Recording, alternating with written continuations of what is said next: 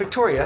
Hey, hi, Travis here. Do you know how embarrassing it is to have your smoke alarm battery go off when you're a firefighter?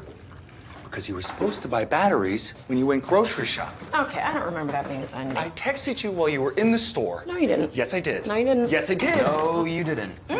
Sorry, I was there. Okay, you're supposed to be conflict resolution. Huh. What? My dad just texted me, going to San Diego next week with Kyle. Could you check on your mother once or twice? Is this Kyle's secret boyfriend, Kyle? Kyle's secret boyfriend, Kyle. Hey guys, 23's almost here. Barn, now. Coming. Jeez. She thinks it's a conference, by the way. Oh, wait, so your dad is Going on vacation with his lover and wants me to cover for him. Yeesh. Oh, fun. A wedding. Guess that makes us the groom side? Oh, damn. Is that the fire zaddy? Okay, everybody, shut up. We're here for some training, just like any other day. I'd like to finish by dinner so I don't have to share my meatballs with 23. Dee Dee, can we get started, please? Thank you. Hi, everybody. For those of you who don't know me, I'm Diane Lewis. Hey, Diane. Good to see you again, Pat. Today, I'm here in a different role than many of you may know me. In addition to my work as a grief counselor, I'm also certified in crisis intervention training.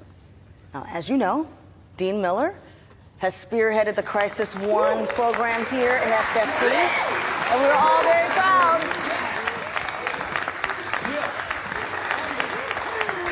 Yeah, you'll find all your protocols in there. You probably know most of them already. We're just reframing them through this program with the goal of eliminating the police and their weapons from the situation.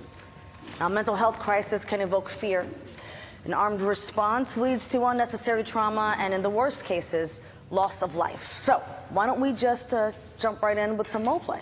Okay, lucky for us, we have our very own married couple in the house, Herrera and Sullivan. Why don't you come on up here and we'll start on page 7 with the marital dispute scenario. Oh, man. Oh, man.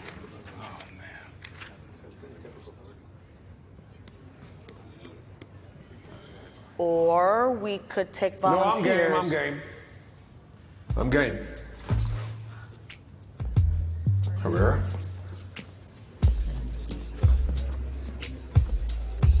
Fine. Yeah. Let's do it. We're going to be role-playing scenarios that you may encounter while on Crisis One calls. Your job is to secure the scene, build trusted rapport with the patient, and find a solution if you can. Now, I will be the responder for this first one. You two are the married couple. The wife has locked the husband outside and is throwing his stuff out on the sidewalk. Someone called 911 because the husband is screaming and threatening her. Okay, Diane, I think maybe we should not. Are you crazy?